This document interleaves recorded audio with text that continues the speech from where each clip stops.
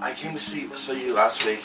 I was 100% better. It's the first time in 4 months I've actually slept well. Wow. So massive difference there. This is a great teaching video. In this video, what you'll notice is Brody's having weakness of the muscles around his left shoulder. What I'm attempting to demonstrate here is you can find areas of dysfunction that are causing areas of dysfunction somewhere else. Let's watch this case study and see if you can answer the question I'll ask later on. This is my patient Brody. Brody's come in today to have his left shoulder and his hips checked. First, we're going to examine Brody. I had a suspicion that Brody was having some type of TMJ issue, so I stuck a tongue depressor in his mouth to gap his jaw. I went back and rechecked all his muscles. They facilitated, so he went from weakness to strength with the tongue depressor in his mouth. Then I went back and did something called an optokinetic tape. This was down and to the right to help mimic movement for the left posterior semicircular canal. And I adjusted Brody's right TMJ. I did trigger point therapy on the muscles of mastication in his oral cavity and on his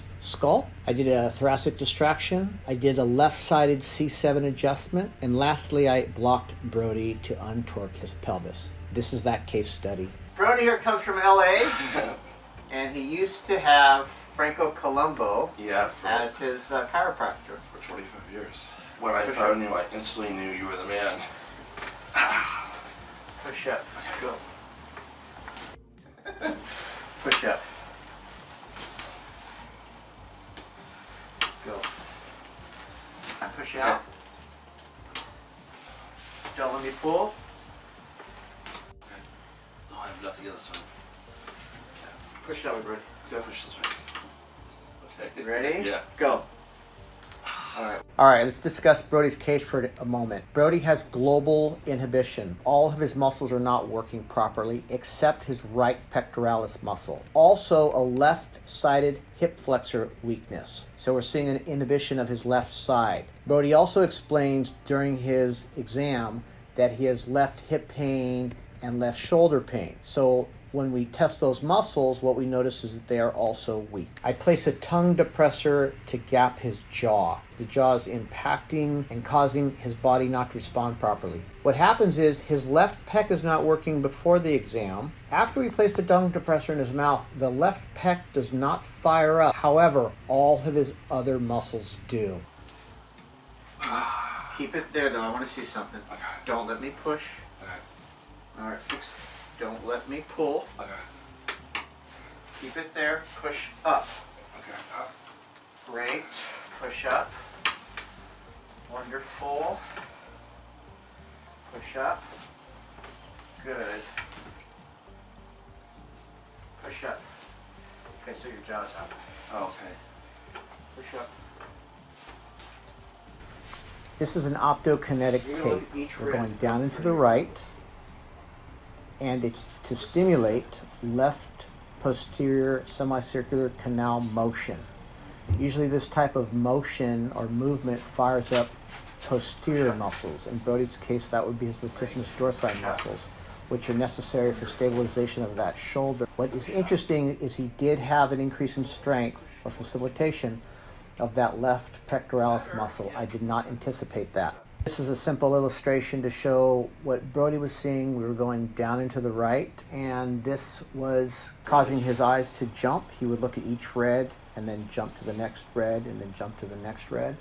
And this was to mimic, once again, motion of the brain and the neck and head with movement. Here I'm looking at Brody's TMJ. Typically with a patient like this, I would prefer to adjust on the left side. However, his jaw is disarticulating and it's going towards the right, not the left. So I'm going to adjust on the right side. While it's not what I neurologically would prefer to do, it's what he's showing on the table at this point in time. Get warm? I don't even know. That was just weird. That was awesome. Arm straight. Push towards me. Oh, that's a lot better. That's a lot better. Arm straight. Push towards your hip.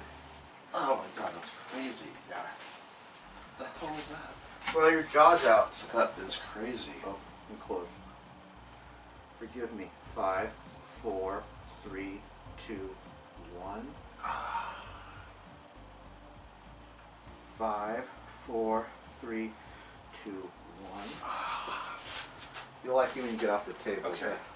Ooh. Did you get warm? Yeah. Yeah. Okay. Let's check your arm out. Okay. Push towards me. That's so much better. It's crazy. Go walk for me for a little bit, and then we're gonna. How do you feel? Well, I mean, I feel good. I mean, I felt so good from last time. It was so much better. I mean, last so much better. Quick question. Why not adjust both sides of the jaw, both sides of the neck, and both sides of the pelvis?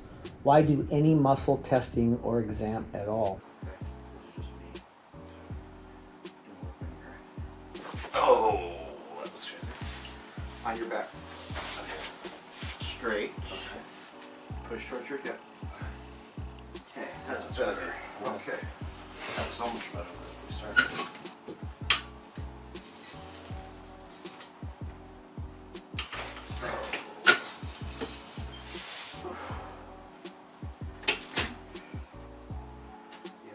Oh yeah, perfect. That felt great. So at this point during our examination, Brody has all of his major muscle groups that are facilitating properly, and I'm checking for something called the gallant reflex.